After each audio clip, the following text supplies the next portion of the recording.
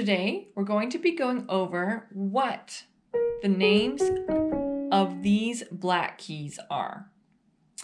All right, so we remember the notes, right? A, B, C, D, E, F, G, and then it repeats A, B, C.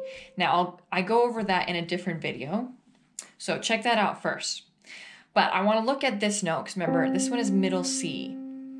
So, the note right next to middle C is raised a semitone. Now, you can check out my video on semitones if you're confused what that means.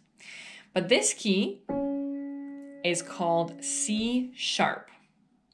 It's a semitone higher than middle C. However, it also has another name. And this is where the black keys kind of get confusing. So it's called C sharp because you're going up just a little bit up from C. But if you look at this note, this is D. Now, from this guy, this note's a little bit lower than D. So we call this also D flat. So flat means we're lowering a note by a semitone. A sharp means we're increasing or heightening the pitch by a semitone. So going up, sharp, going down, flat. So this is both C sharp and D flat. All right? So remembering that, let's look at this next one. So now we can go up from D, one semitone up from D.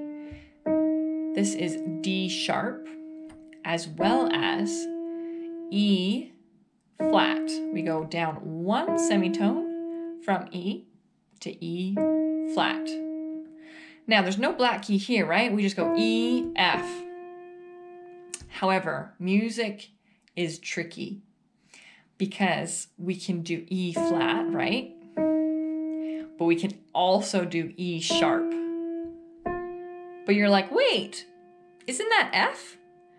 You'd be right. It is F, but it's also E sharp, right? Because it's one semitone higher than E. So it becomes E sharp and F. So F is kind of special. It also has two names. All right, next guy. This one, we're on F. We'll call this F now. F to F sharp, up one semitone. Or from G going down one semitone, called G flat. G flat. All right, next one. You'd probably expect it to be G sharp.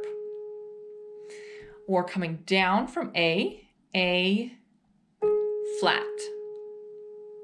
All right, now we're on this one. So A sharp or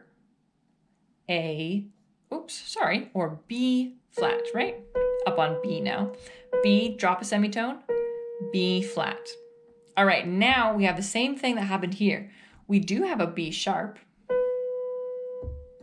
Oh, but that's C. Yes, but when we raise something a semitone, it becomes a sharp, right? And this also works in the reverse, right? We have C, and if we lower C a semitone, it would become C flat, or what we know it as B.